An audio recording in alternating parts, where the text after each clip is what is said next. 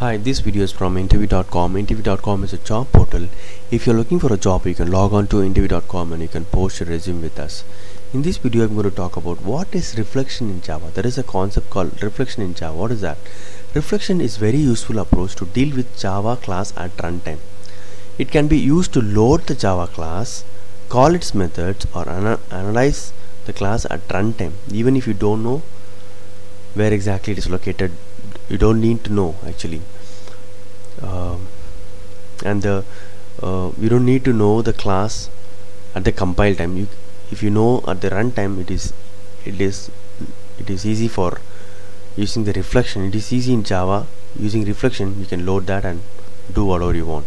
Reflection is a Java language's ability to inspect and dynamically call classes, methods, attributes at runtime.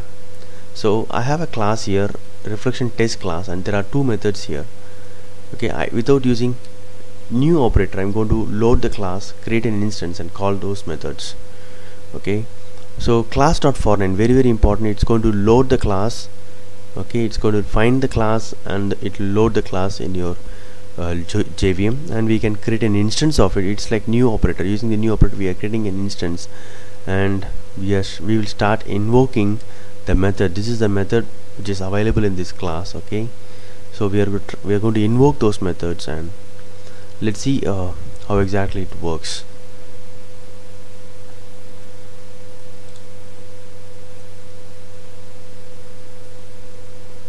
So I didn't know about the class during the compile time. I'm loading it using a string. The string which it will give you the package detail, so that I can find it from my class path, and I'm going to create an object of it, and I'm going to call this method. If you see here, whenever the moment I call invoke method,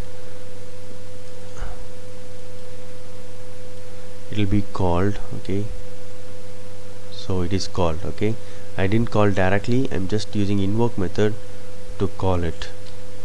If you see here, the second method also called.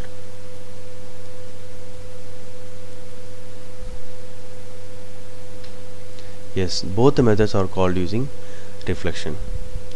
This is how reflection works. You might be asking, what is the advantage?